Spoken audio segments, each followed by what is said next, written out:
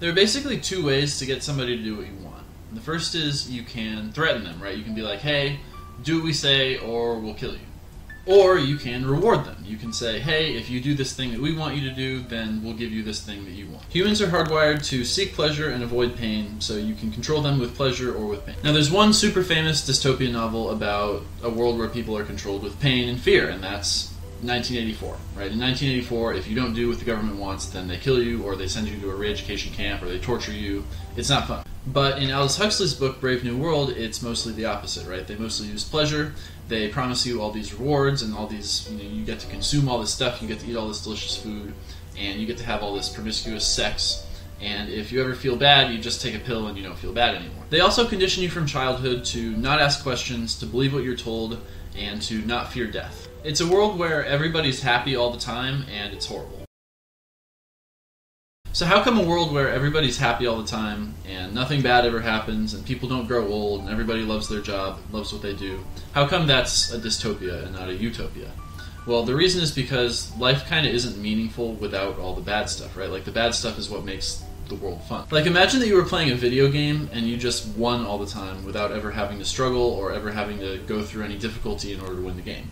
You would just stop playing that video game, right? It's the same way with life. We get meaning from doing hard things, and the things that we feel most proud of and the things that we, tell stories about at bars and to our grandkids are the things where we did something really hard and we succeeded anyways. If you don't believe me, consider that the world is richer than it's ever been today, and people are still miserable. For a long time, philosophers have been saying that happiness is overrated, and the thing you really need to have a good life is meaning, right? Most recently, Jordan Peterson's been saying that. And when you read a book like Brave New World, it kind of makes it obvious. The catch is that the people in Brave New World don't really see it that way, right? The people in Brave New World, they've been raised from childhood to love the world they live in. They think it's awesome. They think, all our problems are solved. We never have any issues. They get meaning enough from going to the movie theater and playing obstacle golf and having sex. But, obviously, their process for squeezing the human nature out of you and turning you into a little robot isn't perfect, because every now and then you end up with a guy like Bernard Marx, who isn't really satisfied with the world, and he doesn't want to take Soma to solve his problems, and he doesn't want to be part of the group, he doesn't want to do the orgy-porgy ritual, so what do you do with a guy like him? And the answer is you've got to get rid of him, which is why they have this colony on Iceland where they send all the dissatisfied intellectuals. The problem with this is that people like Bernard Marx are the ones who create all the great art. They're the ones who do all the great science. They're the ones who make all the great inventions. So if you get rid of them, then your society is just going to stagnate. And that's kind of the whole point, right? Like, they don't want anything to come in and mess up the Brave New World that they created. There's the scene where Mustafa Mon's in his office reading the science paper, and he's like, wow, this is a really brilliant science paper, but if other people read it, it might mess things up, so we better not publish it. We better keep an eye on this guy and make sure he doesn't write anything else. In a way, Bernard Marx represents science and technology, and John the Savage represents art, and the world in Brave New World has no place for either one of them.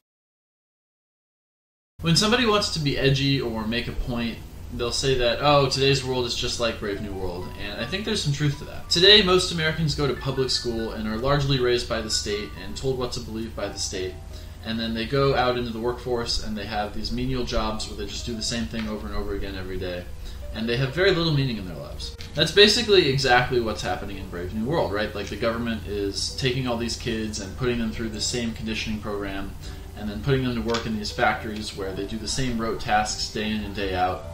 America is the same thing, just kind of at a 3 out of 10 instead of a 10 out of 10. I think the biggest difference between Brave New World and today's America is that in Brave New World they try and keep people from hearing anything that might upset them or distress them, and if they do get upset or distressed, then they tell them, like, hey, take this pill. Whereas in America, we're constantly being bombarded by messages that are designed to make us feel anxious and afraid, right? Like, if you turn on MSNBC or Fox News or CNN, then you'll hear all these reasons why the world is ending and why everything's horrible and everything's about to go to shit and you should be afraid, yada yada yada, and it scares the crap out of you. Machiavelli said that the best way to control people is to get them to fear you and love you, and that if you had to pick between one of the two, you should choose fear. And he's kind of right? Like, if people love you and they don't fear you, then why are they going to do what you say? Why? Like, loyalty can only take you so far. In 2024, you can't have the police threatening people with guns because they would stand up against it. They would be like, this is bad, we can't have this in our society.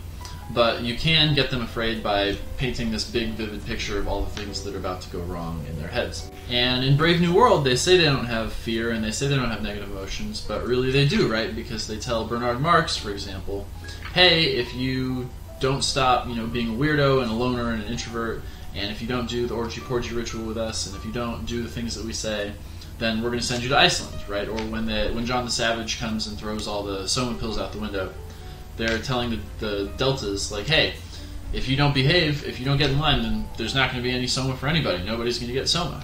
So they do threaten people, right? Because how can you have a world where you get everybody to cooperate with one another where you don't threaten them from time to time? So anyways, that's going to wrap it up for today's Theo's Book Club.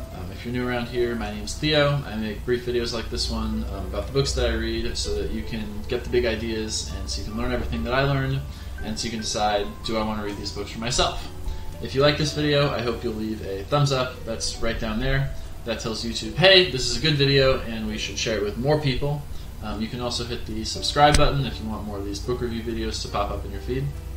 And until next time, go do something meaningful and have a great day.